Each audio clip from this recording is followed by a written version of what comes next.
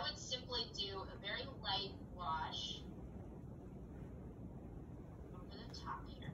So when we have something that's one uniform color, but it's super duper shiny or complex, the best thing that we can do is put what's called the local color, or the color it actually is, over the top first.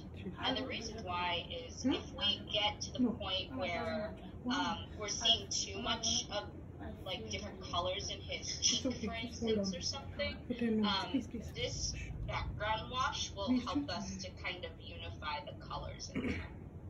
Alright, so I'm going to do a couple different ones just because I don't have a physical paint to mix here. Okay, please hold on here. Alright, so that's going to be your step 1. And then your step 2, I'll make this a little smaller.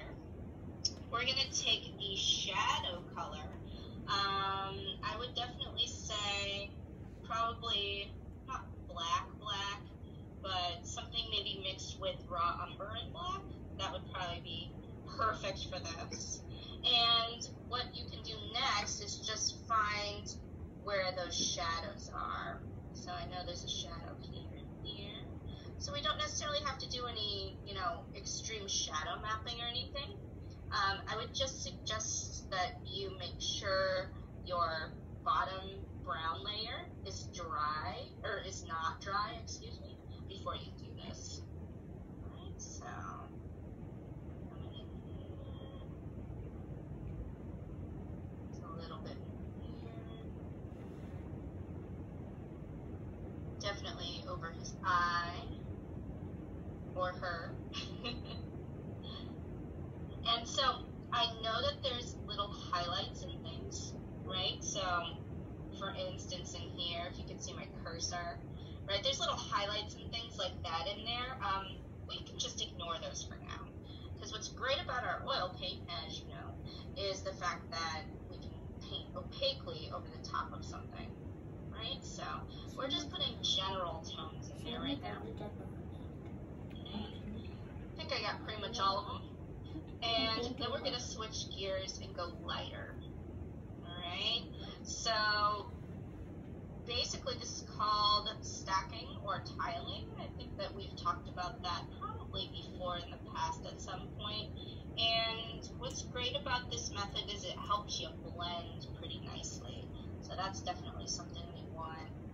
Without losing control. Sometimes we can overblend things, and then it starts to not really look like what we want. So this kind of helps us control the blend, so to speak, a little bit better. Right. So I'm seeing probably the majority of the lights coming in from the side of the cheek, as well as kind of on the nostril there. Okay. So after that, maybe I add in a highlight. Let's see. I think I lost my highlight color. There we go. Right? So we can go ahead and put that in.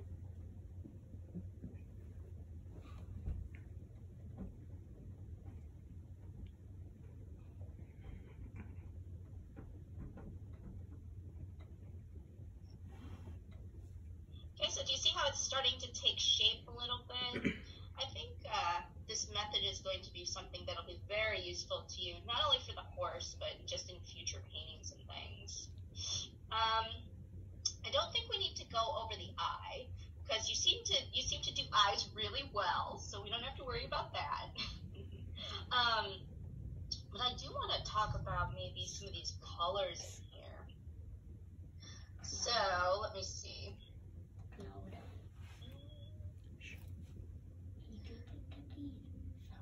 I wish that had a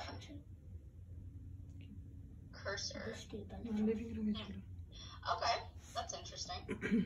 So, I'm just gonna pick a pencil then, that'll be easier. So, basically, I'm looking right in here, okay? And do you see how it's a little bit purple, right? Almost looks purple, especially compared to the color right next door. right? So it's interesting because when I isolate that color right next door, like we just did, right? It's not really that yellow. Like it doesn't really look super duper yellow. It looks more like peach, right? And the reason why it's turning up to be more yellow looking right next door is because of that purple color. So I actually had selected it before. It's the one with the check mark at the top. And that is actually, let me use my watercolor tool again. That is actually the color here. Right, so it looks kind of grayish, but when it's right next to the color that we were talking about, it starts to look a little bit more bluish, almost toward purple, right? So I thought that was pretty interesting. And then we also have maybe up here and above his eye, his or her eye, kind of a purple looking color as well, right? So I can actually go in and find all of the cold colors after I've put in our main three colors. I think that's our best bet, right? So remember, it doesn't have to look exactly like the horse with all the little shiny stuff going on until the second layer you put on him, all right? This is our first layer, so we're not super concerned with it looking three-dimensional or exactly like the photo yet. We're just trying to use our observational skills to find the basic colors and the basic shadows and lights that are going on in there. Okay. Do you have any questions about that? Does that stuff make sense to you? Yes. Awesome. All right, so the last thing I want to do with you today is talk a little bit about the mane.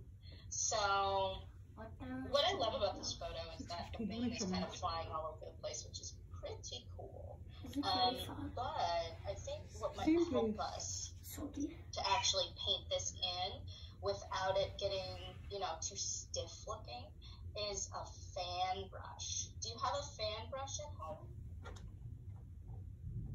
Yes. Yeah? Awesome. Good. So I would definitely use one of those.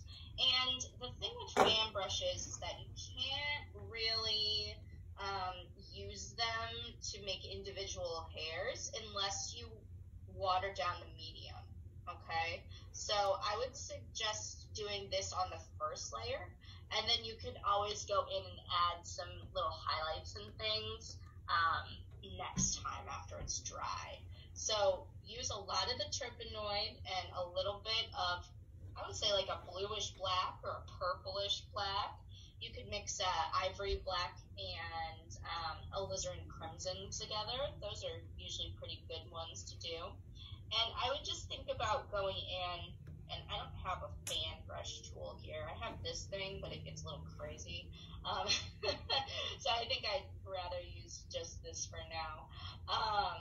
And what you're going to do is come in here while the background's still wet, hopefully, and kind of just map out, just in black, where everything is, right? So I'm seeing like in here, there's some black here, some black here, and I'm not thinking about those highlights. We're going to go over those like in a second here. Okay.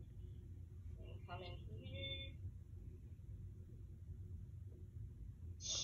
And really think of like putting more pressure on the brush when you first put it down onto the canvas, and then as you brush it upward here, release that pressure, kind of make it go fast on the canvas. And it might get a little wild, but that's okay, because if it gets too wild, you can always wipe it down, all right?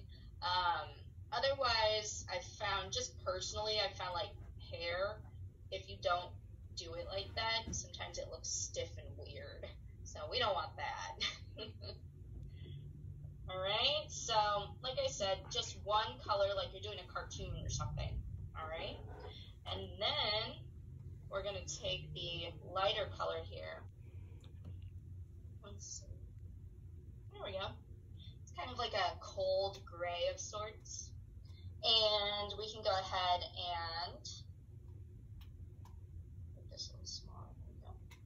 Go ahead and just put down one little stroke where it gets lightest. So it's going to look blocky at first, and don't be afraid. It should be okay, right? So little blocks like that, right? So I'm not trying to emulate the exact hair or anything like that, right? I'm going to grab just a lighter color because I have a watercolor tool here that I'm using. So it's going to be a little lighter. So I'm coming in here, just putting blocks in, once again with the fan brush, right? Trying to find those edges and everything. And then afterwards, what I'll do is I'll take a dry brush, or, you know, you can go ahead and actually use your fan brush. Just make sure you wipe it off really well with a paper towel or something. I'm going to use this. And what we can do then is start to manipulate the surface of the wet paint to get it to where we need it to be, right? So for instance, if this one got a little bit too light right by the base of his neck, then maybe, you know, you could push it out like that a little bit so the black becomes a little bit more prevalent. And then also the same thing here. If you have like a little bit of black that needs to show through, like maybe in here or something, you can always push that Can out. I ask you about the background behind the mane? Should you draw the black background behind the mane first and then Does do that the make mane? sense to you?